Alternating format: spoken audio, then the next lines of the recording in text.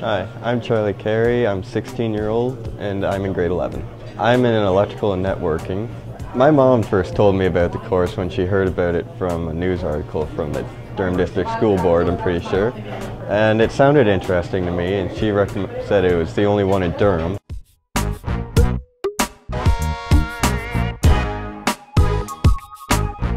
So I decided to sign up and try it out. I knew that I had a little bit of an interest in electrical, and I just wanted to make sure that that'd be a fun or interesting job to do. I've learned how to calculate voltage, amperage, ohms. I've learned how to hook up electrical wiring, how to wire up houses and service entrances, and also how hydropoles work. It's very exciting because I know through the school in the last decade we've put through lots of commercial electricians, residential electricians, as well as power line technicians, and up till this point we haven't done anything really to train them properly other than those employability skills. What I was using in the classroom is basically having them first of all make up a wiring diagram, so a schematic that they could work from, so they had some kind of a plan. I wanted to make sure that they were understanding the flow of electricity. When it came time to check it, I went in and critiqued it as according to the electrical safety code, making sure that they had done the proper bonding on it, the insulation wasn't too far in the box and everything else, and that all of their connections were proper. And then we connected them to a 12 volt, and I just used a 12 volt incandescent bulb because that's what they really want to see something happening after they put that all together. So then the students had to draw a layout and a design of how the wiring is going to go in each room. Got everything set up, everything ready to go for the next day. Then Kevin came in and added for rooms, put some plumbing in the way, put some HVAC in the way, and then as the students came in the next day ready to work, so because the trade beat them to it. I would say my favorite project is wiring up our simulated house.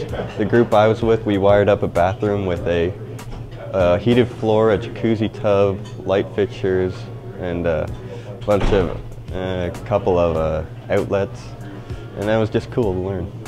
Each one of the rooms of the home, there's a little sheet there, and this is sort of what the customer wanted.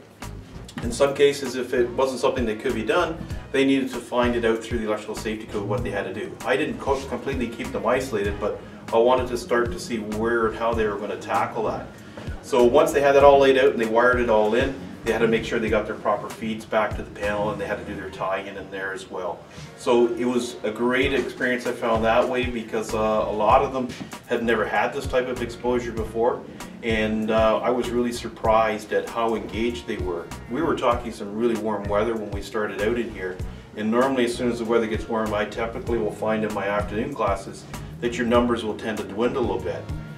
I had over 90% of my students dual every day, if not 100% of them here. And when you walked in here, all in hard hats, all working, all participating in the entire program. I'm hoping to get into see more industrial uses of electricity. We focused a lot on residential, and the larger scale electricity units are more what I'm looking for. My hope is to become a power line technician. We went to Hydro One's training center. It seemed really cool, really interesting, and it looks like a lot of fun.